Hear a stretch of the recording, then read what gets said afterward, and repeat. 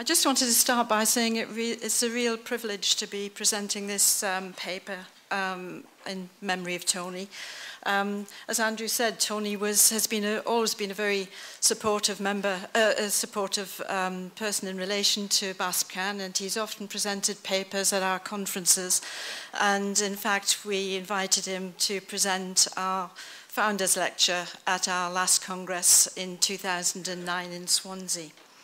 Today I'll be presenting a study of child protection welfare professionals' experience of supervision that I conducted on behalf of BASPCAN. You can tell I was a BASPCAN officer because I actually can pronounce it and I know what it means. BASPCAN is the British Association for the Study and Prevention of Child Abuse and Neglect. And its membership is about 1,400 professionals in child protection and child welfare work. And that's social workers, nurses, paediatricians, police officers, and I'm sorry for any profession I've missed out. We hold a number of conferences every year, and every 3 years we hold a 3-day national congress. And I'm not sure what you'd call this sampling process, but it struck us we had a captive audience of professionals at those congresses, and we could use that to get information from them. So in 2003, we did a study of stress in child protection workers, and in 2009, we did a study of supervision. And I will be presenting some of very briefly, some of the findings from that study. And the full report, if you're interested, can be obtained on the BASPCAN website. So you can actually get access to that full report on the BASPCAN website. And the website address and everything is in your folders. I was going to say I've collapsed the tables, and I wasn't quite sure that sounded a very sensible thing to say. So I've simplified the tables so that the numbers will make sort of quick and easy sense, hopefully.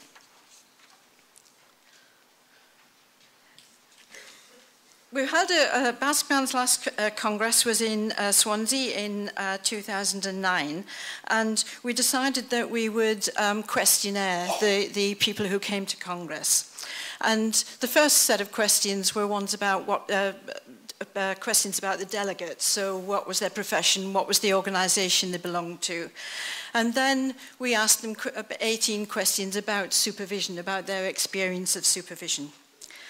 Some factual questions about, does your organisation have a supervision policy? And some questions that asked for their opinions about how good was your supervision. Do you have supervision often enough? And again, the questionnaire is attached to the report that's on the website. Some were closed questions like yes, no, don't know. And some were Likert scale questions, 1 to 5, very good, very bad on the other side. And there was also some space for comments. There were 450 delegates at Congress, and with a bit of cajoling and pleading, we got 113 questionnaires returned, either at Congress or by email afterwards. So that gave us a 25% response rate, which wasn't too bad for a self-administered questionnaire.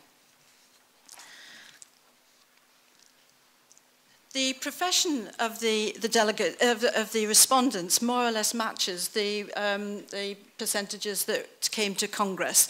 So most of the questionnaires were from nurses, then from social work, medical. I've grouped together paediatricians and GPs, and then psychology and therapy. So we had a number of people who were involved in providing therapy for young people or for parents.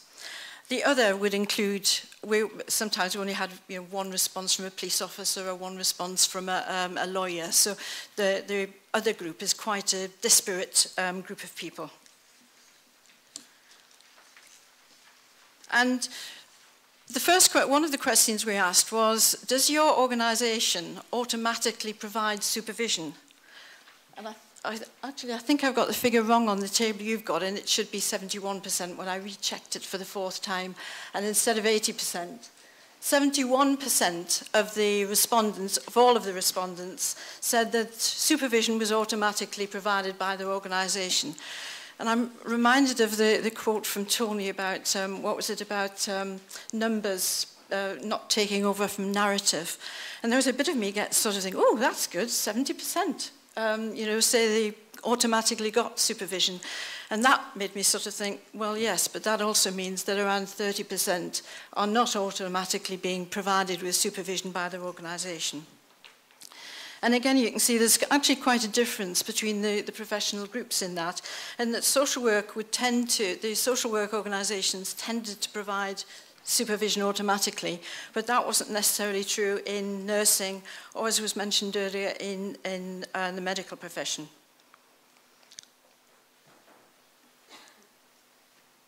These were some of the sort of, again, a lot of the questions we thought of asking were ones that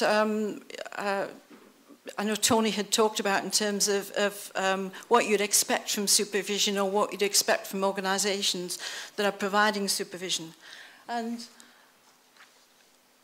when we asked if an organisation, how many organisations had formal supervision policies, 73% said yes.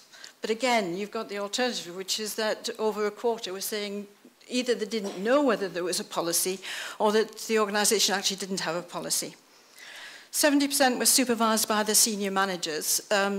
If they weren't supervised by the senior managers, they were supervised by a peer group or by somebody out with that particular profession or out with that particular organisation.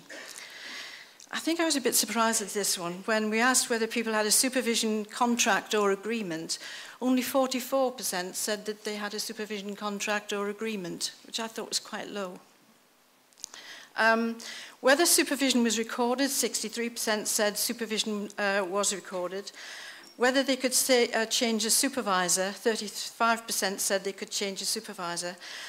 And again, when we asked people whether they thought their supervisor was competent to carry out supervision in child protection, 73%, I can't do the sums out of my head, is that 27%, then said they didn't really think their supervisor was competent to carry out supervision. And again, a bit disturbing, only 57% said that their supervisor, and I was reminded of that looking at that, the Geese Theatre this morning, 57% were saying that they didn't think the supervisor was properly prepared for the supervision that they were giving.